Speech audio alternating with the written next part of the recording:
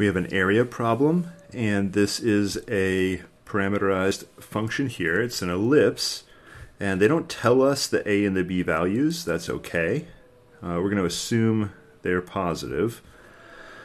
What does an ellipse look like when you graph it? Well, it doesn't necessarily look like a circle, but if I don't know a and b, I don't know which axis is bigger than the other.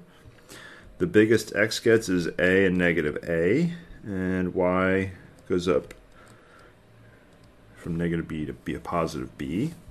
All right, when we get the area, we have a few choices. We can use symmetry here. If this is not a circle, I'll just draw a tall ellipse. If you would find the area of this, that's 1/4 of the total area. And so all we need to do is figure out 1/4 of this area.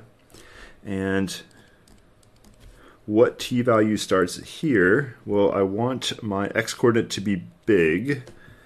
So how do I make cosine big? T is 0. And at the top, what t value would we have going this direction at the top? Well, I want my x-coordinate to be 0 and my y-coordinate to be big. So that would be pi over 2. So those are my two t values, 0 to pi over 2. Now I have a choice here. I could either do the regular integral like this with vertical bars, and that would be a dx integral. And it would look like integral of y dx. My area would equal y dx. Or I could do horizontal bars. And if I did that, my area would equal integral x dy. Now, the previous problem, I did a y dx integral the regular way. Let's do an x dy this time.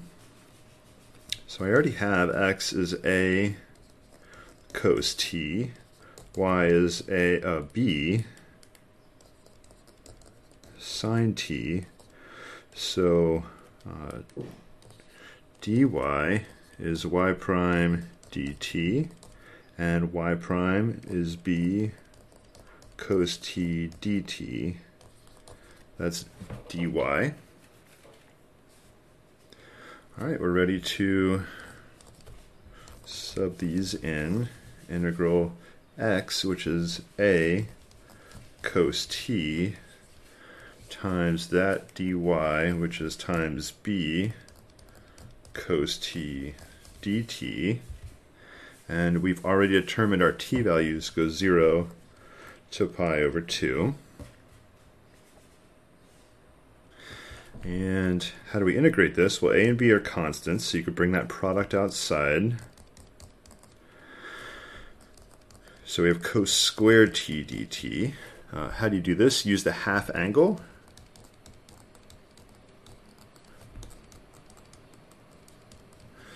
And you can flip back in your book, and it's back in chapter 3 to integrate this.